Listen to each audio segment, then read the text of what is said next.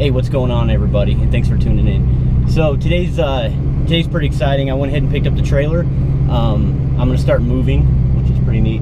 The Truckmaster is finally getting a garage for the first time, and I am just so excited and blessed to be able to do something like that.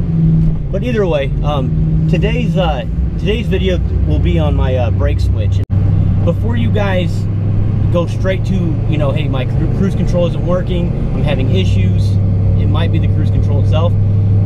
It might be something as simple as a $20 part, such as a brake switch, and it's connected right to your brake pedal. And I'm going to show you guys exactly how to do that. The reason why I'm doing it is I do have cruise control, but for some reason, man, every once in a while I'm going down the highway, it'll disengage on me, and I got to keep playing with it and turning it back on. And also, I think it might have something to do with my trailer brake as well. When I'm hauling, sometimes my trailer brake isn't working. It's just back and forth. It's a brake light stop switch is what it's for, but it also controls your cruise control when you turn it on and turn it off. So just a quick step-by-step. Just pay attention, guys. Hopefully this will help you out. Hopefully this will fix your problem. But other than that, I appreciate your time. Okay, guys, so just moving right along. What I'll be working on today will be my 2007 Chevrolet Silverado 4x4. And this is the Duramax Diesel. But I'm pretty sure if you have a 2500, 3500 HD or half ton, I'm pretty sure it's going to be the same process. So tools that we need for the job would be a 10mm wrench, socket or ratchet, preferred ratchet wrench, combination wrench. These things work pretty well. Flathead screwdriver to pull that retaining clip, and obviously the part. So let me show you where it's at.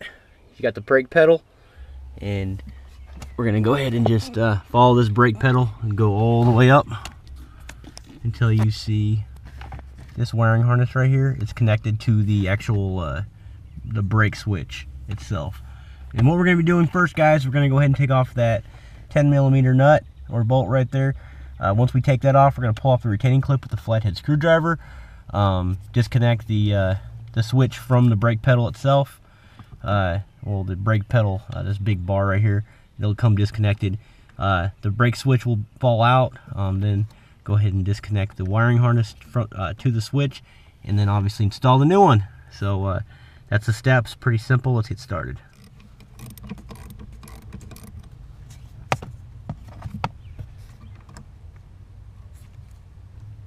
Okay, so there's the bolt.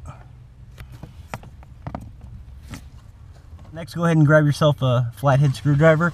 There'll be a little retaining clip right here you're going to want to go ahead and pull off. So just be patient with this one right here. You'll be able to just pop right down. There, just like that. And then next,